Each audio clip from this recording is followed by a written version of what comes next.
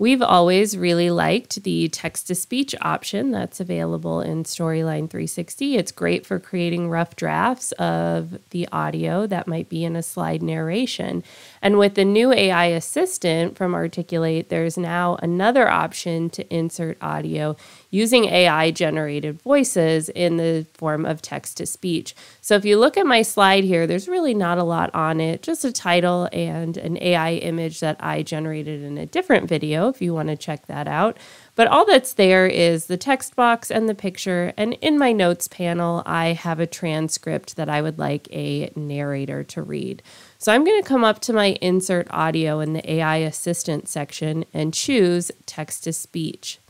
This will open up the window to generate AI audio, and it has a voice selected. We'll come back to the voices here momentarily, but I need to get my text in there. And because I already have mine in my slide notes, I'll just select the link to add from my slide notes.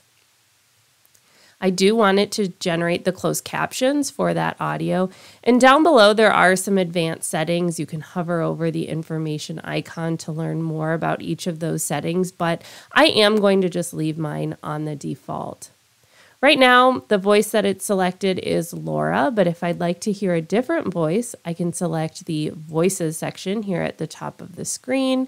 I can filter those voices based on gender, age, or accent, or I can just start scrolling through those voices and listen to them, preview some of those voices. So if I scroll down here a bit, maybe I'd like to preview Matilda, see what her voice sounds like.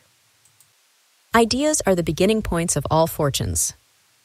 If I like that voice, I'll select Use. It takes me back over into my text-to-speech, and I see at the top that Matilda is now my voice. And I'm ready to press the Generate Speech button, and the AI text-to-speech will generate that audio file.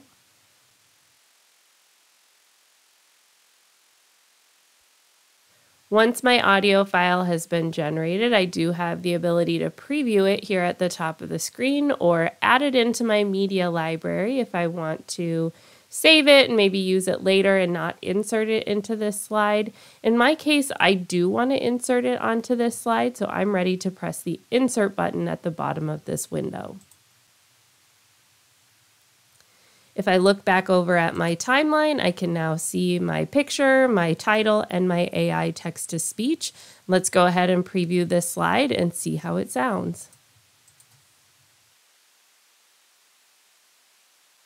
Reading with preschoolers can be a delightful experience.